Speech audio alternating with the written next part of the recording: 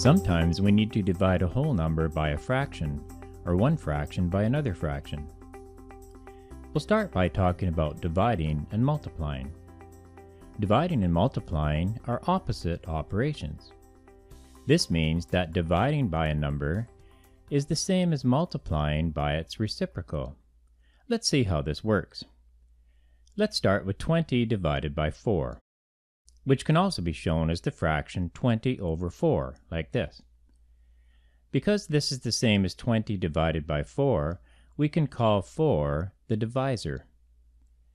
The reciprocal of the divisor 4 is 1 over 4. Now we'll take the numerator 20 and multiply it by the reciprocal of the divisor, which is 1/4. So 20 over 4 is the same as 20 times 1/4. We see that 20 and 4 are both divisible by 4, so we can divide each of these by 4 to simplify this. 20 divided by 4 is equal to 5, and 4 divided by 4 is equal to 1.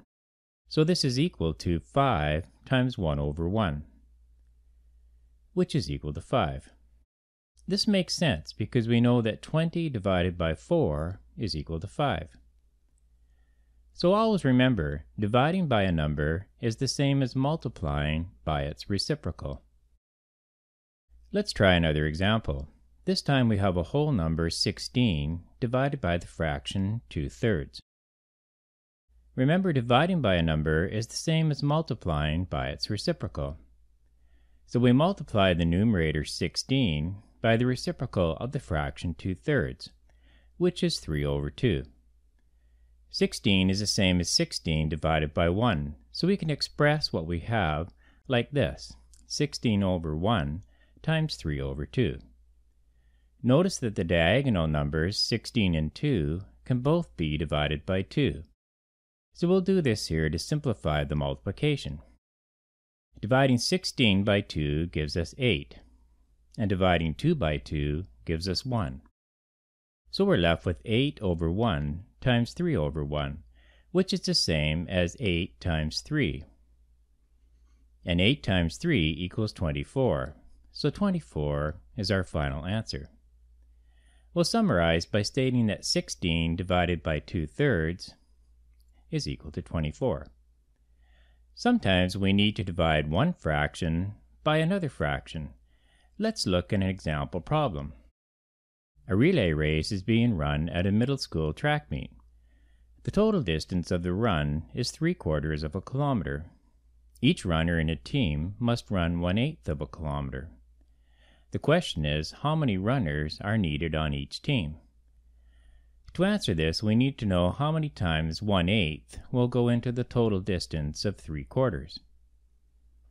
So we need to take the fraction 3/4 and divide it by the fraction 1/8. Remember, dividing by a number is the same as multiplying by its reciprocal. So we multiply 3/4 by the reciprocal of 1/8, which is 8 over 1. Another way we can state what we're doing is, we invert the divisor and multiply. The divisor is 1/8, so inverting it gives us 8 over 1, which we multiply the 3/4 by. So now we need to multiply the fraction 3/4 times 8 over 1. Notice the diagonal numbers 8 and 4 can both be divided by 4, so we'll do that to simplify the multiplication. Dividing 8 by 4 gives us 2, and dividing 4 by 4 gives us 1. So we're left with multiplying the fractions 3 over 1 times 2 over 1, which gives us 6 over 1, which is equal to 6. So 3/4 divided by 1/8 is equal to 6. So looking at our original question, which states the total distance is 3/4 of a kilometer, and each runner must run 1/8 of a kilometer, we now know that 3/4 divided by 1/8 is equal to 6. So 1/8 goes into 3/4 6 times. Therefore, each team must have 6 runners. Let's check our answer. If each team has 6 runners, and each runner runs 1/8 of a kilometer, the total distance covered by 6 runners is 6 times 1/8.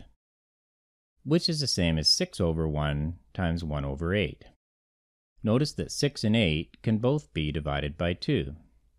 Dividing 6 by 2 gives us 3, and dividing 8 by 2 gives us 4.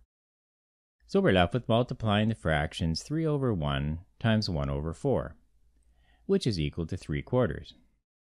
So 6 runners running 1/8 of a kilometer each will run a total of 3/4 of a kilometer. And the total distance of the run is 3/4 of a kilometer, so 6 runners per team is just right. Let's summarize what we've learned. In order to divide a whole number n by a fraction a over b, we multiply the numerator, n, by the reciprocal of the fraction, which is b over a. Another way of saying what we need to do is invert the divisor, a over b, and multiply to give us n times b over a. Once we have our two numbers to multiply, we can simplify them if possible before we multiply them. In order to divide one fraction, c over d, by another fraction, a over b, multiply the fraction on top, represented by c over d, times the reciprocal of the fraction on the bottom, which is b over a. Or we could say, take the fraction on top, c over d, then take the fraction on the bottom and invert it and multiply.